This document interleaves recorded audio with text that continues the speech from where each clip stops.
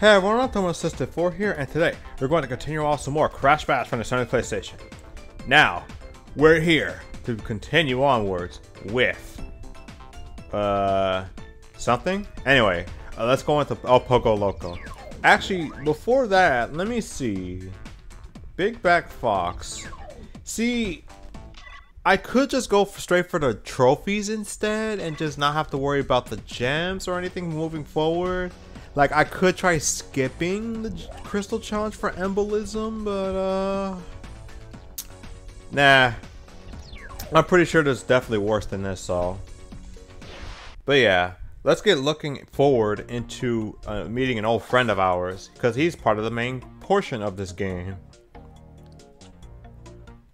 So now we have to encircle the areas with our color with no corner where we can exploit it like we did with the last Warp Rooms version of this Poco's level, Poco Pandemonium. Now you have special crates which you will need to do, which you'll need to hit in order to, you know, turn them into points like we have been doing so far. So all you gotta do is just move around this stuff to color it, square the missiles, collect the shoes. Remember the shoes, and you will need to hit the special crates in order to turn those squares into points. But while this is happening, for some reason the game doesn't tell you this, but while this is happening, and like our good old friend here, Ripperoo, in the background will just start throwing out TNTs. They hit about just like in Crash 2. No, yeah, Crash 2. Just like in Crash 2, they tend to hit like a whole area around the square of the contained TNT. And there's another version of this in the Crystal Challenge where we'll have to be very careful in how we tread, because Nitros, unlike in CTR, unlike in Crash 2 where you'll know when the Nitros go off just by simply like having Ripperoo jump. Here, the second they're laid down, there's like a small amount of time you have to get away from a Nitros before a Nitro's radius before it goes off. And if you're not away, you lose the challenge. So be very careful with treading around here, as you might expect. But I'm not gonna try driving this point down, because like you guys got the general gist of things now. Like all you gotta do is just collect the shoes. Sometimes Ripperoo will just drop nothing. He'll just, you know, tread by and see who's around. You know, just try to be that neighborly, freaking psychotic little. Like, I don't know what you call him. Now the thing is, with the name being Ripperoo, I'm normally immediately thinking of maybe Jack the Ripper, but I think that might be a little too far for a character like this, because it's obviously he's clearly more of a freaking like a kangaroo with this case, and not in a psychotic way. But I don't know where the Ripper part comes from if it's not about like Jack the Ripper, because the fact that he's held with like those bandages that you will use for like people that are psychologically unstable is it's definitely not something you would just consider sane. And they painfully highlight this in both the Insane Trilogy and the original game of Crash Bandicoot, where they show off just like how much he just can't really contain himself at times. So what's funny though, I will say this, I definitely find the little intro to the boss in Crash 2, like OG Crash 2, funnier than it is in like Insane Trilogy, because like Insane Trilogy just like, oh, okay, I'm reading a book, oh shoot, Crash is here, but oh, you will love these. These don't pop up often, but you know, they'll be able to spread across like all 4 areas, which is nice. But like I was saying, like in OG, he's reading a book. But if he sees you, oh yeah, this is also something that's rare. For whatever reason, Ripperoo will just say, you know what, I don't like your face, so I'm just gonna shoot you. Yeah, I might not win this round simply because I failed to follow the one most important rule, which is always to get the shoes. Yeah.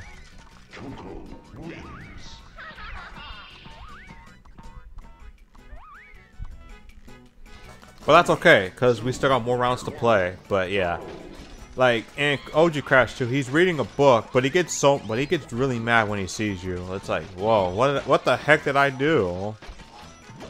All I did was just try to make sure I collect crystals. You know, you don't have to get all crazy on me about this. Or crazier. Oh, god dang it, Tiny. At least put the freaking shoes to good use.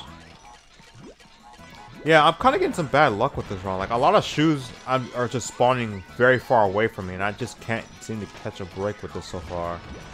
Like, I can get missiles, and even the crates, no problem, but shoes? Oh, heck no. Oh, shoot, I can't move. Alright. Get out the way, Tiny. Oh my god, I couldn't even really use this because of the freaking... Oh my gosh. More shoes! Let's go.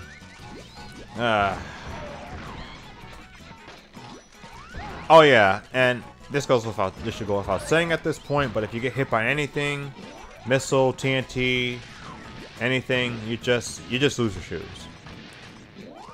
And no one likes losing their shoes. God dang it, Coco.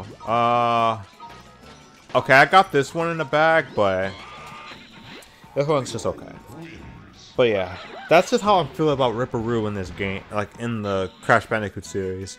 Now, if Ripperoo shows up in Crash 4, I would freaking love to see what the designs they'll go, the artist teams for Toys for Bob will go for with him, because I'd imagine it'd be something like really freaking snazzy with all the costumes he's had in CTR, as well as just in general. God dang it!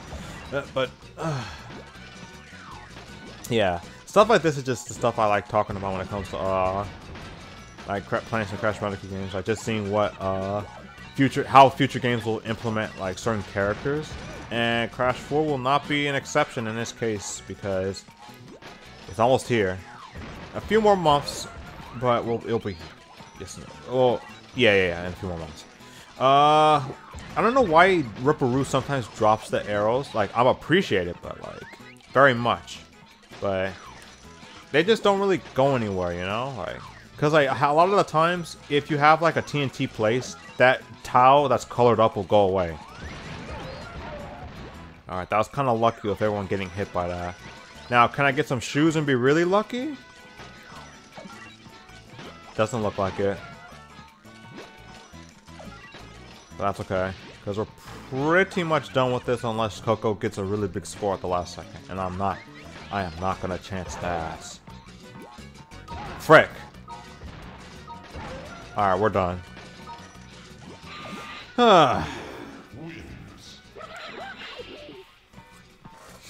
But yeah, this one wasn't like crazy other than like the music and just entropy, Ripperoo in general. This one isn't really too crazy. Like considering all things considered.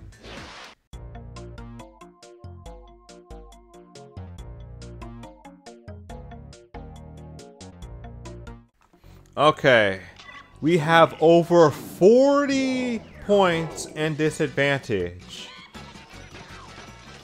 And it's possible to make this up if you get a good couple of circles going on. Like if you get some good circles, you could like be able to make this score up.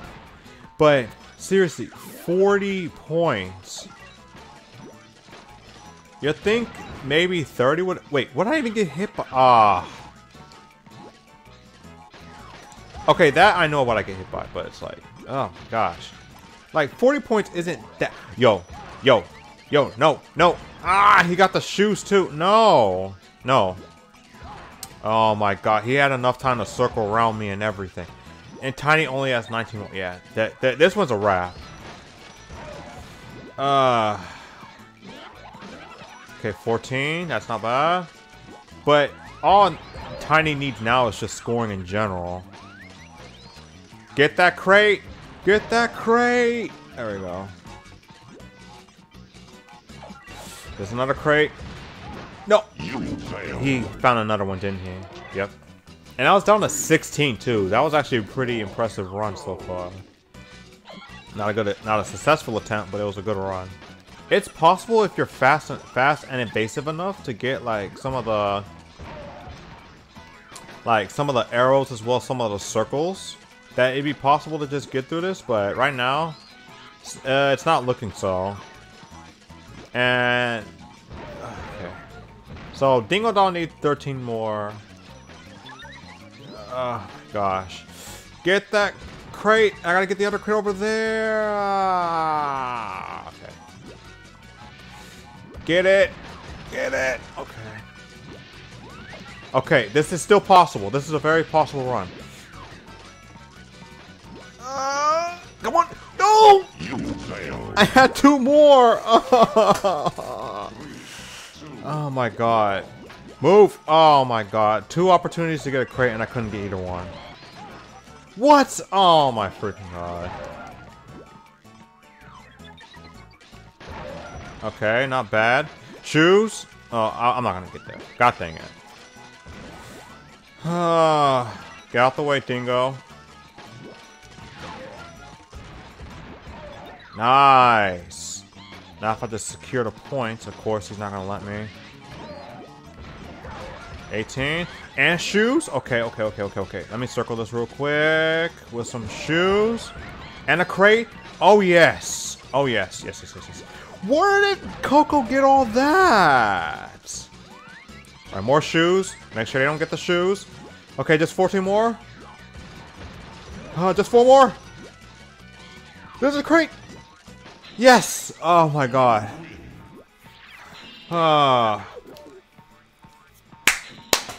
Man, my hands are getting sore already. It's crazy. You'd think with a good amount of exercise and stretching that you wouldn't have to worry too much about like potentially straining your hands with doing these parts. But especially if you're playing with the D-pad, it's still a bit of a challenge on you. Just a bit. And yeah, just a bit. And yes, this is the part I was talking about earlier. So now we have to make sure you get the highest amount possible. And now we have to worry about Ripperoo here coming in here with nitros. And no, this isn't like a, oh, sometimes there'll be nitro, sometimes there'll be TNTs. It's all nitro. I'm dead. It's all nitros from here. And I actually like how they added the little alien sign from Crash Bandicoot Warped. Anyone who's seen my playthrough of that will know what this this entails. But yeah, there's like a set timer for when nitros go off, and the radius is still just as big as the freaking. One thing I just don't like about this though is that Ripperoo goes so far out of your way. If he's near you, he'll go out of your way, out of his way, just to make sure you get nitros. Look at that! Look at that! If I didn't react in time, I would have just walked straight into the nitros and lost the challenge again. It's just like, why? Why me specifically? Like, it's one thing that I have to make sure I don't fail the challenge, but the idea that he goes so far out of his way to make sure I get hit with nitros, it's like you have to know when it's going to happen. And a lot of times he could jump like 6 feet away from you and it'll just land. Like, look at that. When anyone else is around, nothing. But around me, oh no. Oh, let me just take a detour and just drop some nitros here, sir. I'm sure you'll be fine. I don't know how I would feel about Ripperoo talking in English. Like, that's just a random thought I had. Because like in the Japanese version of CTR, he does speak. Not in a very sensical form, but he speaks. But, I mean, it's sensical in the sense you can actually understand them, but not anything else really. Cause like when he be spitting, it's it ain't anything great. But yeah, we're done with this crystal challenge. It's not too hard if you know where Ripperoo is at. That's pretty much my only general tip I have for this course here. If you know where Ripperoo is, whether it be the crystal, gem, or trophy, as long as you know where he's at, going through that will not be a problem at all. But it was something I was having a bit of an issue with because I've been so focused on getting shoes. Anyway, it's time for embolism. I'm still thinking about whether or not I just want to skip the crystal challenge because one, I don't need it right now because it's not like I'm really sure if I still want to do 200% on this game. And second, I don't even really need the gem either. I just need the trophy and I can just proceed with the boss. But I'll think of whatever I'll think of whatever I need to do with this part here. So is that Thursday's for us on. Thank you guys for watching. Make sure to hit that subscribe button for more Crash Bash content, as well as hitting up my Twitter for more Crash Bandicoot news up until Crash Bandicoot 4 It's About Time.